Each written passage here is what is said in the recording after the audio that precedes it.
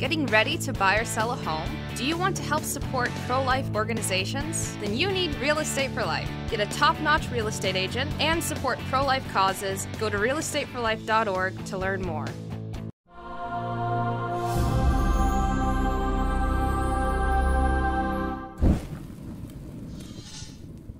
In the name of the Father, and of the Son, and of the Holy Spirit. Amen. Praise be Jesus and Mary, now and forever. Dear brothers and sisters, today we celebrate the third-class feast of Saint Ignatius of Loyola, the founder of the Jesuits, or the Society of Jesus, who was one of the great saints of the Counter-Reformation of the 16th century. Ignatius was born in Spain, born at Loyola. Ignatius initially served in the court of the Catholic King of Spain, and then became a knight in the army. He was wounded at the siege of Pamplona.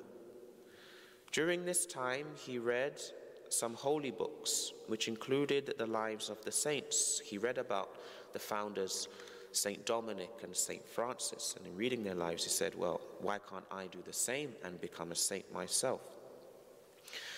And these books inspired him to follow the footsteps of Christ, as well as the lives of the saints.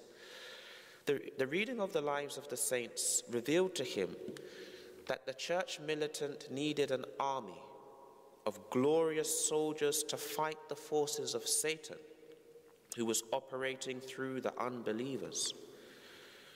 And he went to Montserrat, hung up his arms before the Holy Virgin's altar, and spent a whole night in prayer.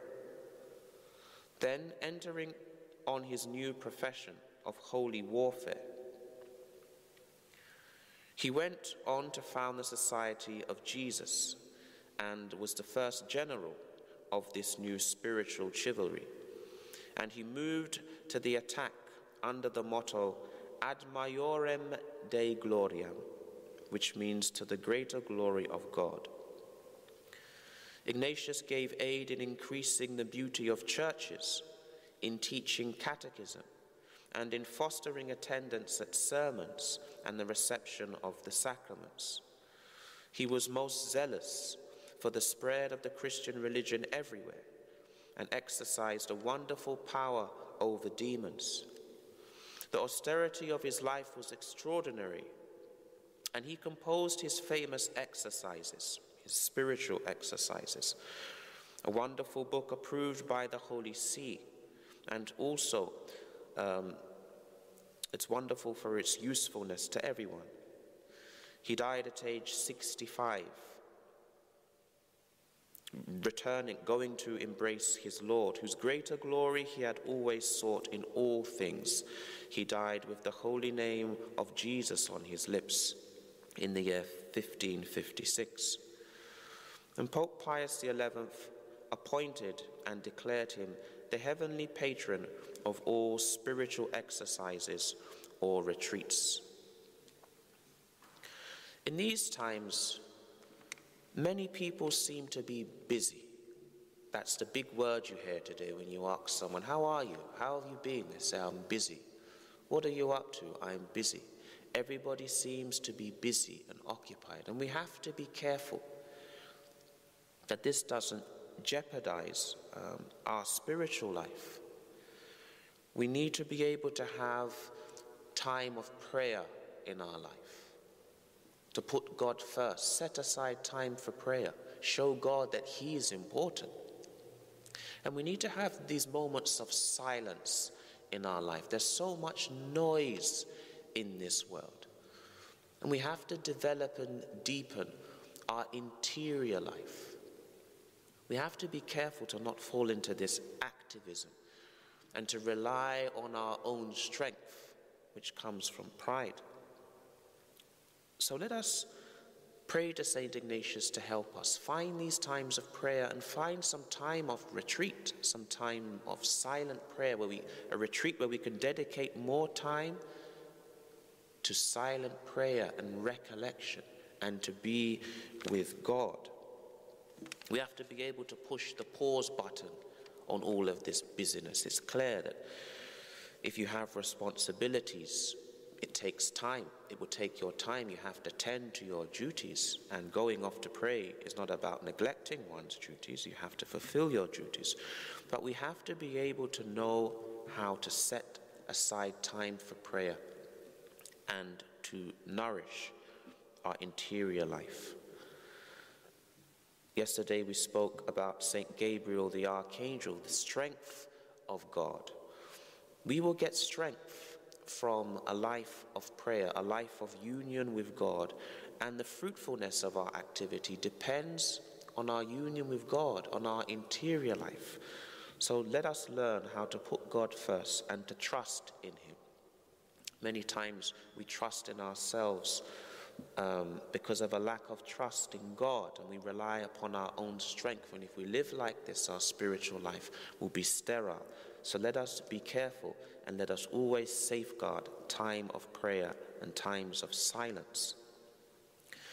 Now, without wanting to do it, I've been giving a reflection on the minor orders. I mean, I started by speaking about one, and I thought I'd speak about another the other day. So I might as well carry on and conclude by speaking about the acolyte. And I just read part of the prayer that the bishop says when the candidates are called forward. The bishop says, "It is the duty of the acolyte to carry the candlestick, to light the lights of the church, and to minister wine and water for the Eucharist." The bishop then says, "Set an example. Let your light shine before men, that they may see your good works and glorify your Father who is in heaven." And then another prayer, the bishop says, "Bless these servants of the order of acolyte, so that bearing before themselves a visible light in their hands, they may also show forth in their conduct a spiritual light." I mention this because St. Ignatius, we heard how he gave aid in increasing the beauty of churches. Today, many churches are ugly.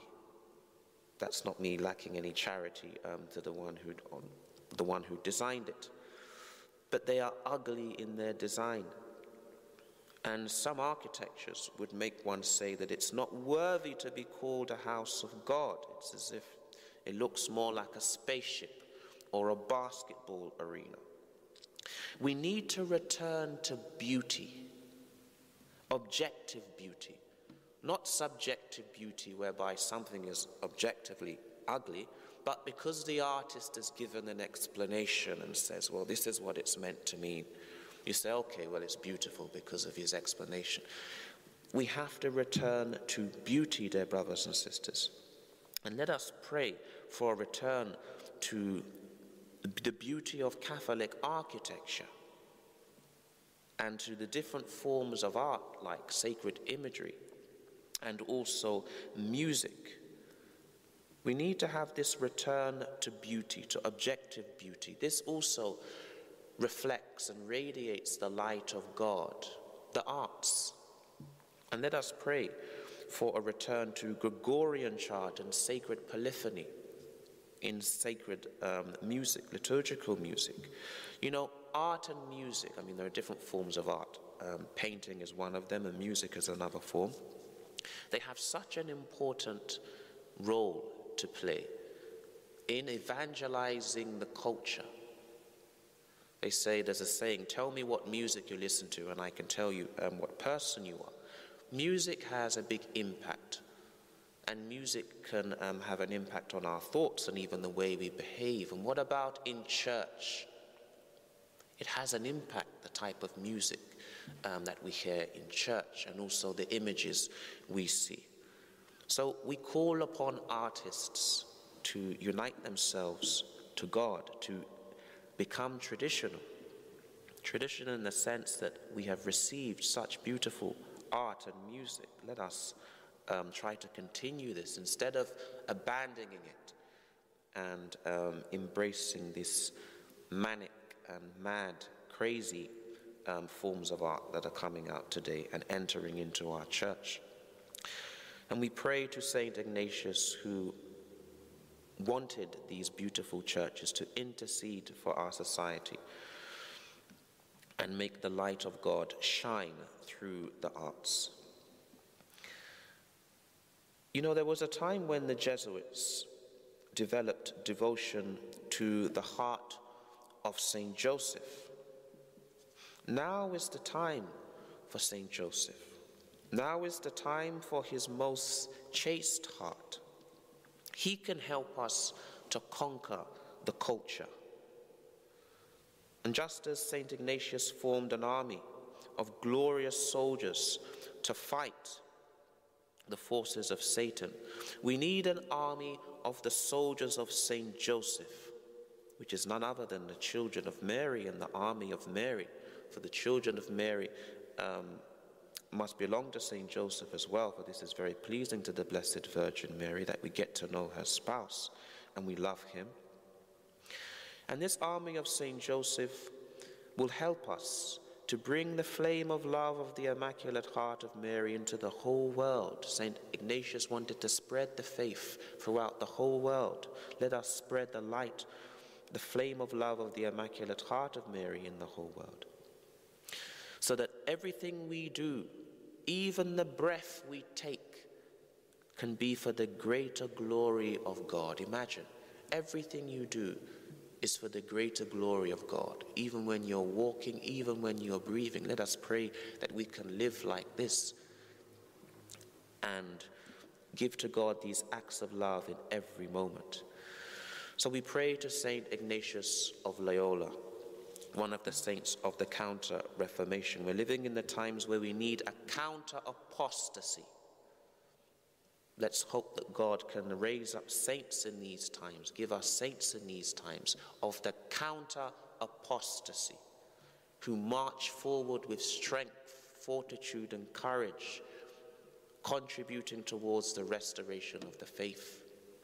We need a new crusade. We need an army, even if it's a small army, like the army of Gideon, to bring the light of Christ into the world and to make even our churches more beautiful again, even the music we hear beautiful again, even the images we see beautiful again, so that we can take back the culture from the hands of the evil ones.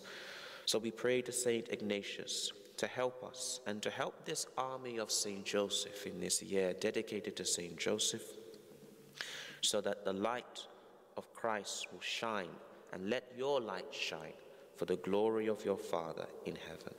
Amen. In the name of the Father, and of the Son, and of the Holy Spirit. Amen.